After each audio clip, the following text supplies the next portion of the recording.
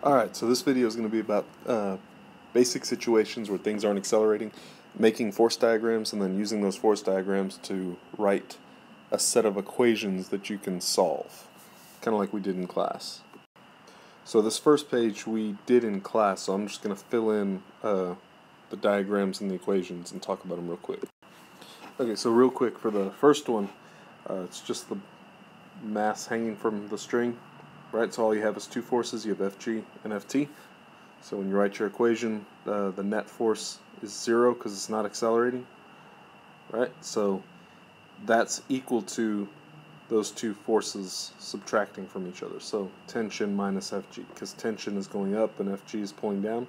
So you set them opposite. T minus G gives you 0 because they have to be balanced. Same thing with the second one, except now there's an extra force pushing up, right? There's two tensions. So when I write my equation, it's still, oops, I forgot the 0. It's still equal to 0, right? But now there's two pulling up, and then Fg is going down. So it's Ft1 plus Ft2 minus Fg, which is going down. Then the third one is, there's two situations. So there's the bottom ball and the top ball. So the bottom ball, we said there's Fg pulling down, and then there's the little rope in the middle pulling up. So my equation for the bottom ball would be 0, because it's not accelerating, equals T1 pulling up minus Fg pulling down. And then on the top ball, it's the same thing. There's an upward force from the top rope, and then there's the Fg of the 7 kilogram ball, but then there's also this tension and this rope pulling down right here. So the equation is this, whoops, I forgot to put the 0 again. This equals 0. 0 equals Ft2, the upwards force, minus Ft1, which is this bottom rope down here pulling down, minus Fg. That gives you 0. Okay, so for this one, the cable and the anchor holding up the bridge, my force diagram should look like this. I should have Fg pointing down. I have a frictional force keeping the whole thing in place. I have this force right here pointing up at an angle, so I got to break that into components. So some of it is going to be this piece, and some of it's going to be this piece. So I know if my angle is right here, that this one will be the cosine component, and this one will be the sine component.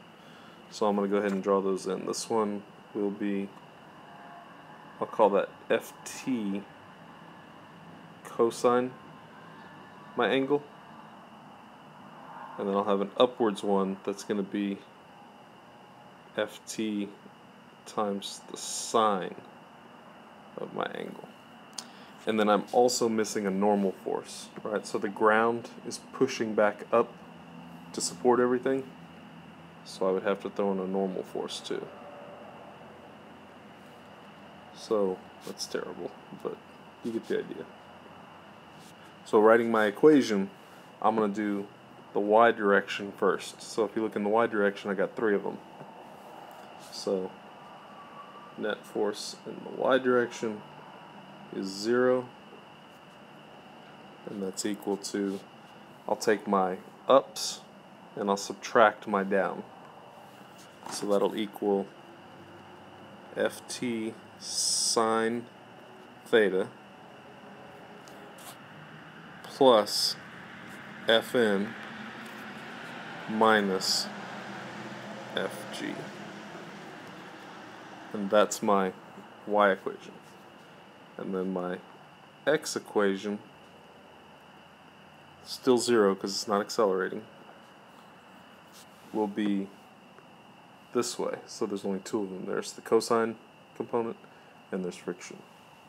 So this will be Ff minus Ft cosine theta. Right? Alright, so I'm going to skip 5 and just jump to 6 because 5 and 6 are basically the same thing. Right, so I'm going to draw my diagram. I'm just going to draw it over here on the elephant right here. So I have a normal force from the ramp pushing the elephant up. I have friction keeping the elephant from sliding down the ramp. And then I have, this is the way gravity acts right here, right? But because it's on a ramp, we're going to split gravity into components. So I'm going to have a component pushing down and a component pushing this way. And so if you remember, we talked about if you have anything on a ramp at some angle, then that object, the gravitational force gets split into Fg cosine of the angle and Fg sine of the angle, where the sine component is always up here going parallel to the ramp, and the cosine component is always here going perpendicular to the ramp.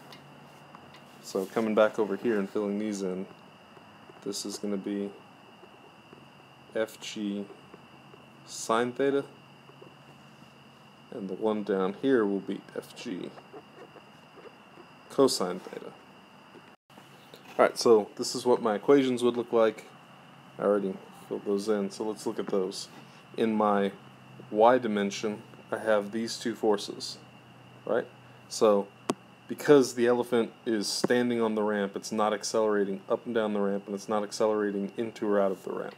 So everything's going to be 0. So in the y direction, 0 is going to equal Fn minus Fg cosine theta. You could have written the other way because this is basically saying they're going to equal each other. And then in the x dimension, going parallel to the ramp, 0, which is my net force because it's not accelerating, is equal to the frictional force minus Fg sine theta. So this one minus this one. Alright, so here's one we're going to solve going all the way through. We're going to draw the diagram, we're going to write the equations, and then we're going to solve for all the different forces. Okay, so here's the forces I have. I have obviously gravity pulling straight down.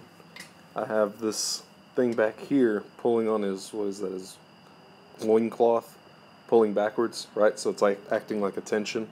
And then there's the vine pulling this way, okay? But because remember, I need things to be in my XY coordinate system, right? This tension 2 isn't XY, so I need to break it into sine and cosine. So it needs to look like this. So what I did was broke this into a cosine and a sine, right? And this one is cosine because my angle is being measured from the vertical, right? So if this is my angle, then that means the adjacent side is going to be the y, not the x like you're normally thinking.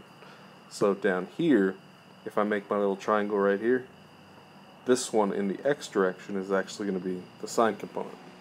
So this is what my force diagram should look like. So drawing the equality marks, right, because it says that makes your life a little bit easier. That's what it should look like. So I know that this one and this one are equal, that one and that one are equal. Okay, so an equation for the vertical forces, which would be the net force in the y direction. We know 0, so it's going to be my two y's, but subtract them because they're opposite. So ft1 cosine 40 minus fg equals 0. And then for the next one, my equation in the x direction, the horizontal direction, same thing, the net force is 0. And now I'm going to do my two x dimension forces.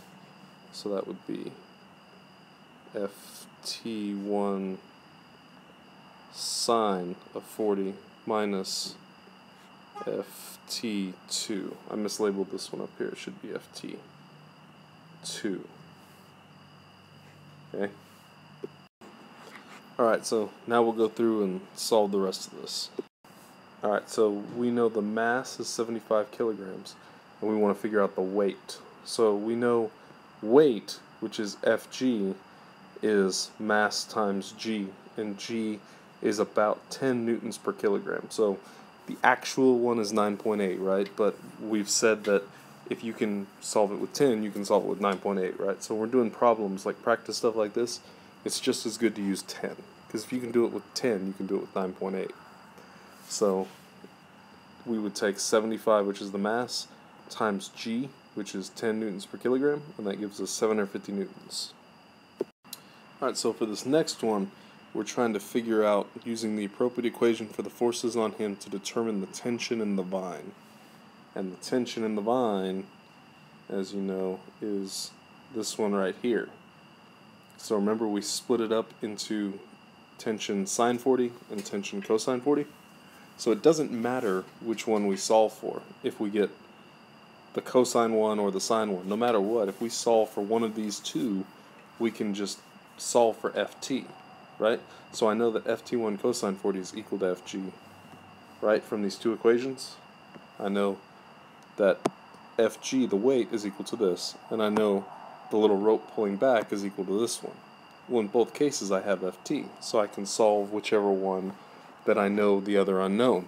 And in this case, my y equation has fg, which I already know. So if I plug in fg, I can solve this equation for that. So that's going to look like this. So here's my original equation. 0 equals ft cosine 40 minus fg. So I can add the fg over to the other side to give me fg equals ft cosine 40. And now if I have this equation, but I want ft, cosine 40 is just a number, right? The product, it's actually not even a product, it's just a ratio. So I can divide this over to leave me with ft. And so that looks like this. Right, so solving for all that, fg we said was 750, and the cosine of 40 is 0.76. So if I do 750 over 0.76, that leaves me with 986 newtons. So the tension in this rope right here is 900 something newtons, which makes sense because if there's 750 pulling down, that means the hypotenuse of these two has to be greater than 750, right? It couldn't just be 750 because then there wouldn't be an angle. So that's the answer for the tension in the vine. Alright, so for the last one, you want the tension in the loincloth, which is this one pulling back. So that's got to be equal to the sine component. So here's my equation. This is just the x equation that I wrote up here in C. So rearranging it, I can add ft2 to the other side to give me ft2 equals ft1 times sine 40. And then I know ft1 is already 986, so all it is 986 times the sine of 40. And the sine of 40 is 0.64. So that means that 986 times 0.64 gives me 634 newtons, which is pulling back. Right? And that is pretty much the basic process for setting up and solving these equations. If you can draw the force diagram, you can solve the equation. Everything else after that is pretty simple. Okay, so I'm going to leave 8 alone if you want to practice, and you can check the answers with me sometime. That's it. Okay.